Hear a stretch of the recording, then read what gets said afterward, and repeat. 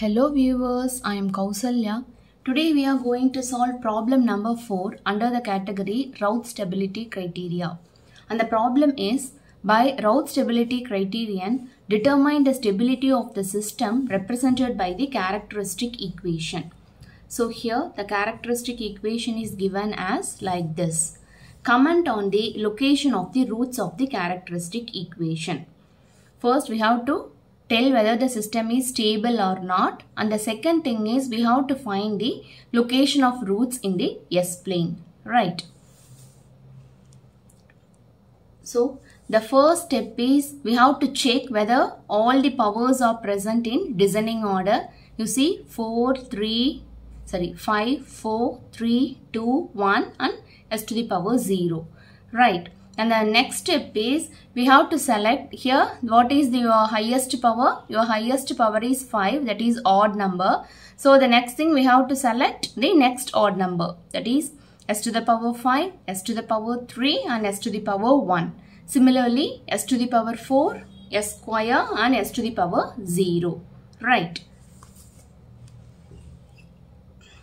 The next step is we are forming our Routh array.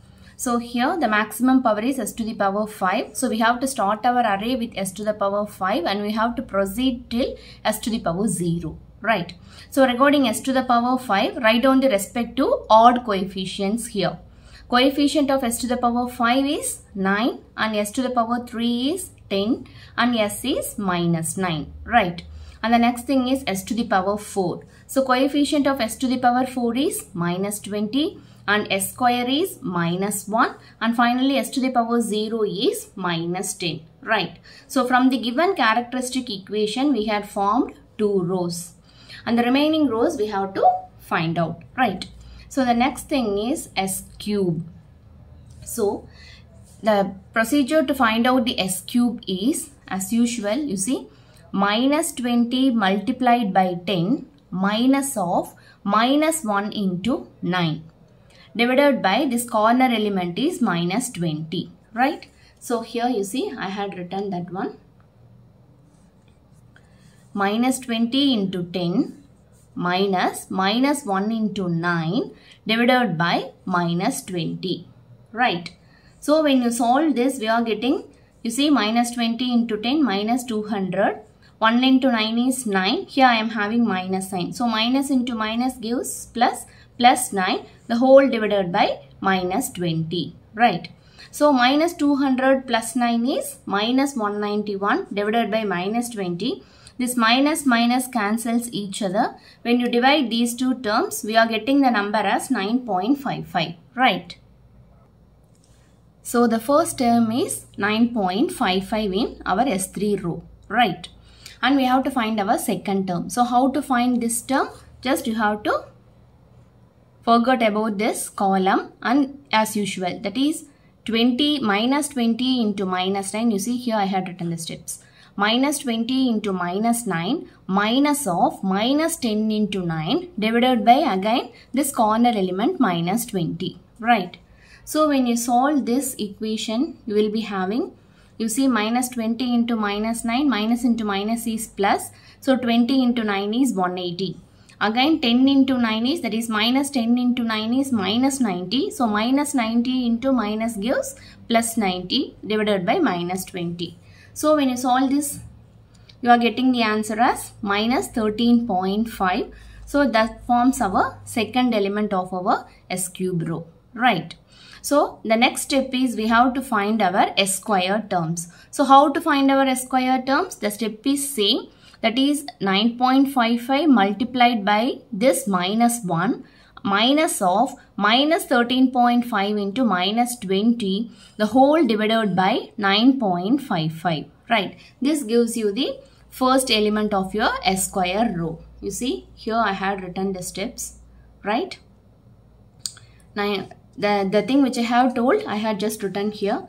So when you solve, you see 9.55 into minus 1 gives minus 9.55 and here minus into minus becomes plus and that plus into minus becomes again minus, right? So finally when you solve, you are getting the value as minus 29.27. So I am again simplifying this. That is, I am rewriting. Since here I am having 7, I am writing the answer as minus 29.3. Right. So minus 29.3 is our first term of S square. Right. Next, we are going to find the second term. How to find the second term? As usual, just you leave this column 9.55 multiplied by minus 10 and minus 0, right? Because here there is no element. So 0 into minus 20 divided by, again here the corner element is 9.55, right? Hope you people understand this one.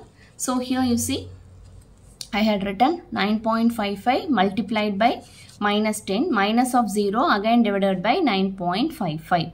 So finally the answer is, when you solve, you are getting the answer as minus 10, right? So here the answer is minus 10. The next step is we are finding S1. How to find our S1? Just minus 29.3 multiplied by minus 13.5 minus of minus 10 multiplied by 9.55, and the whole expression gets divided by minus 29.3, right?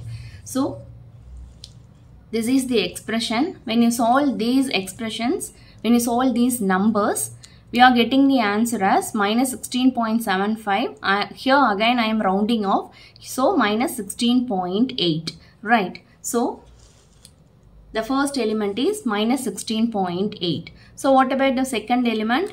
Again hide this column. You see there is no numbers here, so everything is 0, right? So we are not solving. Here it is 0, so we are simply leaving here.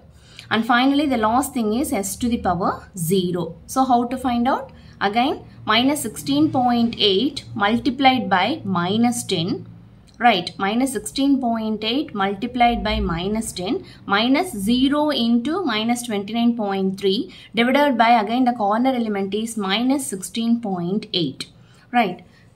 You see here I had written the steps. So when you solve, finally you see these two terms cancel each other and the final answer is minus 10, right? You see minus 10 here. Again there are no elements present here, so there are no second element in these two rows, right? So when you finally look at this Routh array, look at the column number 1. Okay, this is our column number 1, right? Now observe the sign changes here. You see, initially we are having plus 9, then it is get modified as minus 20. Then from minus 20, again it gets changed as plus 9.55. And from 9.55 again minus 29.3. Right. Now we are going to find out how many sign changes are there. You see, from plus to minus, this is a sign change. And again from minus to plus is the another sign change, and from plus to minus is the another sign change. So totally how many sign changes? There are 3 sign changes, right? So tell me whether the system is stable or not.